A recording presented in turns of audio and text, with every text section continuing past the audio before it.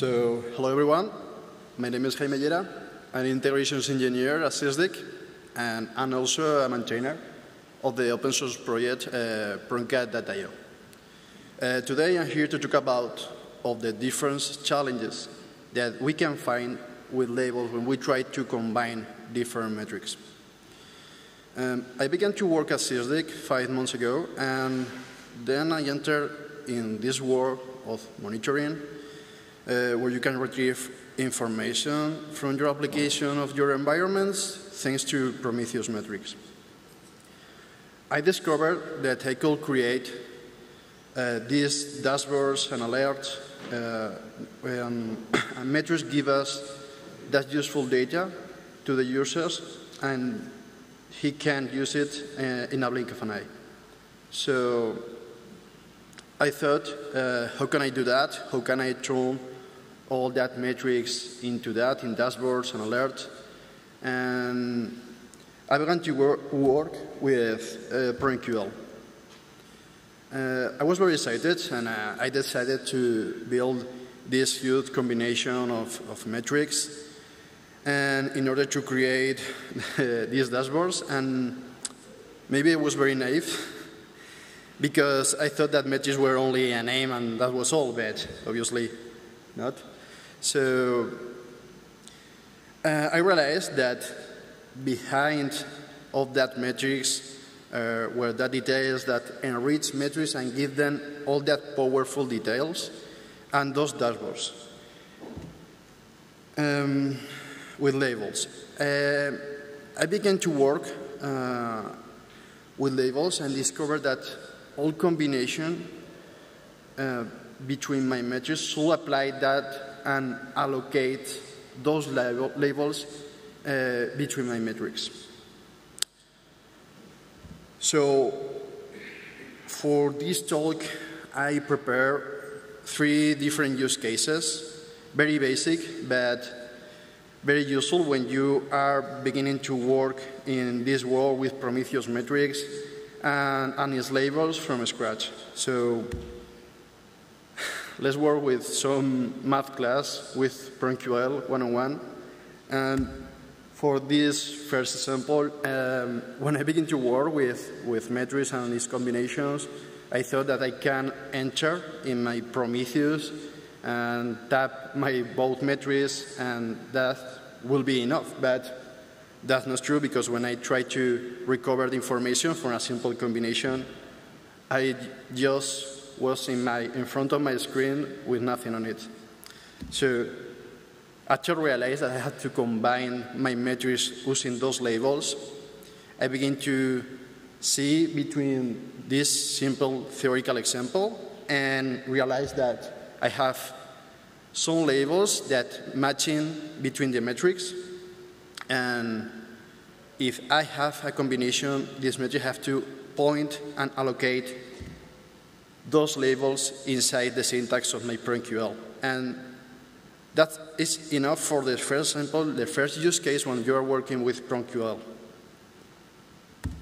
And for this one, this first example, I use this maybe different case instead of a simple one with 2 metrics, because obviously we have our rates and so many other operators, but in the basics, you have 2 different blocks and 1 operation between them.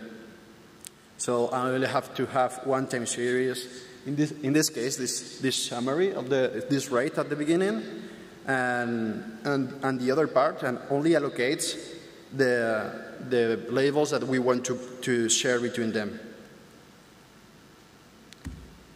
And obviously, there is a tiny difference, because in the first one, we have maybe in the first metric several labels that only a few of them can be in the other one, but maybe in another cases, we have the other example that most of the labels inside our first metric are in the second one, but we have to allocate the labels that's sharing, but we have to maybe erase a tiny part of the labels in one of them. So using another case, in this case, instead of onward, we use the ignoring.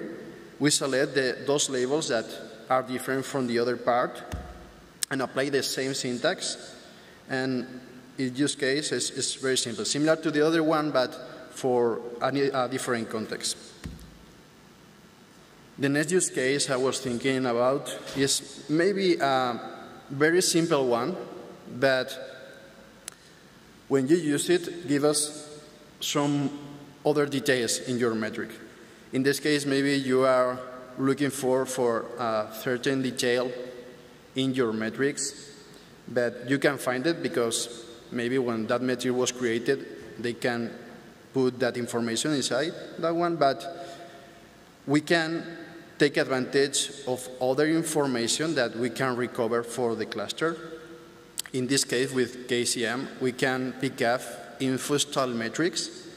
This kind of metrics have a value of 0 or 1, depending on the metric, but we can take advantage of that, multiply or operate, in this case, with the metric, with the original one.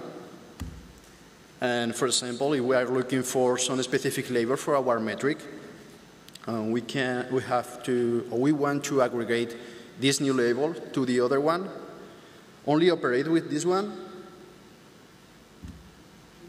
finding our label, in this case, I select in this theoretical example this one, and apply it in this group left. So we only have to select that specific label, apply a simple multiplication, in this case because the info style metric only takes the value of 1. We don't modify the original value of our metric, but we give that metric another detail and more information. So an example here, I decided to take this simple metric that have the CPU in this container. I couldn't find the URL name of the metric, so I decided to use this other info style metric, this code info that came from KCM. And with this simple syntax, make a group left and take the information, making obviously the same use case, and the first one is matching the labels that combine between each other and adding the new label. And just with that, we enrich our original metric.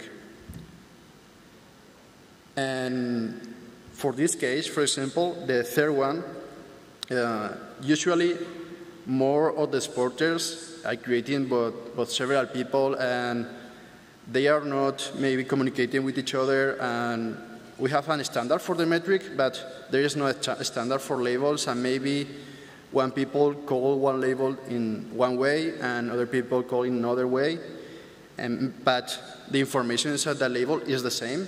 So maybe we are thinking we can match those metrics because it has the same label in this case, but sometimes the difference could make us to no success in this operation. So we realize that we have some difference in the name of the label, and obviously we can match it in our operation. So we decide to make a simple label replace. In this theoretical example, I select the label replace before the operation, of course, because if I can match in those labels, we can return any information. It's very simple. You only have to select the original label that we want to modify, and the return, we select all with the regex expression and put all that information inside our new label. Obviously, this could help us with the simple example of some exporters have different name for one label to the other, but obviously we can create new labels with this use case because we can stack several label replace one on top of the other and take information from one label to the next one, and maybe we want to create some new label with the pod name, namespace, and container in the same label because reasons, and we have to take account this kind of use case. For this example, I take the other example in the second use case. but I select one because this one because the label has the name created by name. Maybe for me it's not very logic because for me that is the workload. So I only have to apply this syntax for the sample, and obviously you can see there the new label for the metric. So in order to summarize, labels give us the opportunity to filter our metrics, of course, because maybe we only want to pick information for some typepod or some namespace. Obviously, we can, without labels, we can match operations in this case. So as we said, as we saw in the first example, we had to match it. Obviously, we can enrich metrics with the information and the details in other metrics that give us another exporters. And obviously, we can change and create new labels with this simple syntax. But we can combine, of course, all this information and these PromQL and use cases. But obviously, when we begin with PromQL, like is in my case, I think we have to make baby steps and begin from the basics of this matter, for example, and I think this is the most important part. For me, it was very important to create this talk because I think there have to be more people in this world of monitoring. I think it's very important to create a community, and maybe some people are scared about some syntax or some technology, and this kind of talk could help us to introduce those people to this community. Thank you.